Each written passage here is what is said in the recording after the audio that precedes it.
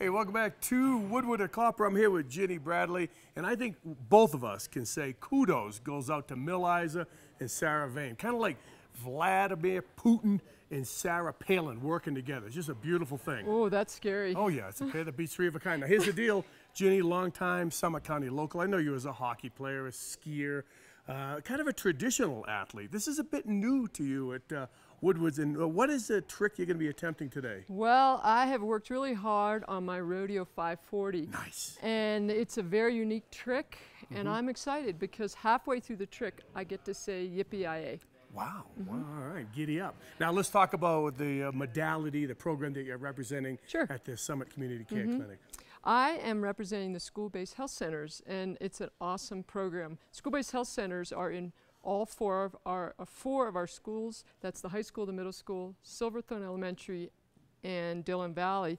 And it's basically bringing a doctor, a dentist, a therapist into the school. And we need all the support we can get. With all the publicity in recent times about Columbine and about Aurora, especially the behavioral health piece is critical right now, that there's kids in Summit County that need more support, and that's really what the care clinic's doing. We're able to provide a therapist there. And then at the same time, if your teeth hurt and you want a dental screening, you can have that done. And if you have a cold and you need a strep culture, you can have it all done at the same time. I mean, I think of it as physical, dental, and behavioral, heading off problems at the pass, getting it before it becomes a problem. And that actually is very fiscally prudent because, but with a little bit of effort early on, you can save big effort and big spending later on. You got it. And the other thing is it's cost effective as well with parents. You don't have to take off work to take your kid to the doctor. It's all right there. All right. Well, hopefully your significant other will not have to take you to the doctor after your rodeo 550. 540 or 550? 540. Well, it might be a 550 if I do extra. Yeah, just don't do a 520 because then you'll end up in the parking lot. You ready? I think I'm ready. Let's get at it. A rodeo 5, who knows? Right.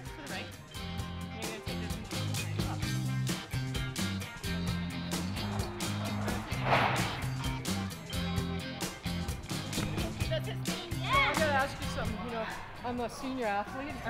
I'm getting ready to do this. What do I do if something leaks out?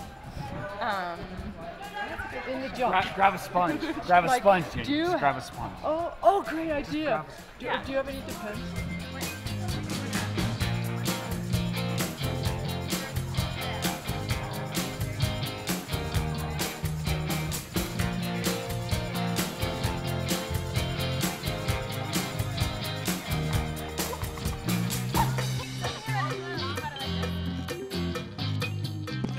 Shampoo her boots before she competes. Ginny Bradley from the Summit Community Care Clinic. Now, cheerleader or It's a metaphor.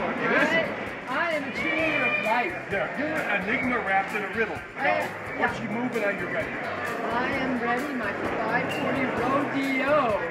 I really should be wearing that cowboy hat. Yeah. Are you going to be kind of like doing this? Yeah, I think so. Yippee-yi-yay, baby. That's all I want. Remember? All right. High five. You got it. Go do it. All right.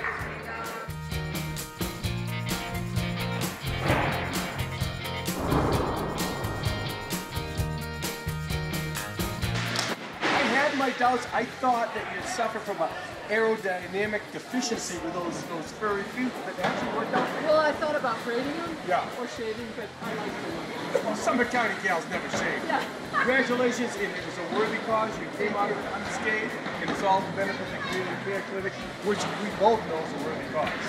Nothing better in the county. All right, we'll see you next time for a 1080 rodeo. Next. Can I do it in my wheelchair? That probably that will be the case. All right, see you next Thanks. year.